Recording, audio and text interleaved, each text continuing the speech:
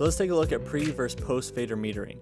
So during the recording stage, we were metering in pre-fader. If I go to options, you'll see pre-fader metering is checked.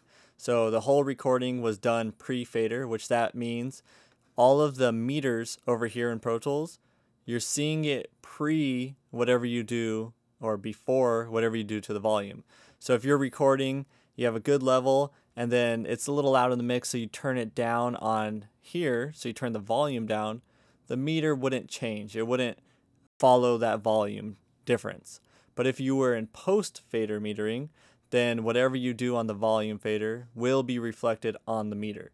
You don't want that during the recording stage, because if you're recording, you have a good level and you turn the volume down on the fader inside your DAW, you'll think that your level is actually lower because you're post fader. You're actually affecting that meter that you're looking at.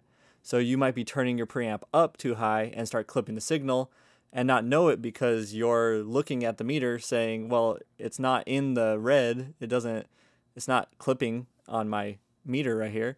So that's something you don't want. You don't want post fader. You want to be in pre fader for recording. But when it comes to mixing, you want to be in post fader, because you're going to do these volume changes and you want to see how that is reflected on the meters as you mix your whole session. So make sure you go over here and turn off pre-fader metering. So now you can see there's no check mark next to it, and everything I do on my volume will be reflected on the fader. So here we go. What I'm feeling like is intertwined, cross between confusion. I turn it down, the meter goes down. I turn it up, one direction and I sense it's bright, the meter goes up. In pre-fader, it's the exact opposite. I can turn this all the way down,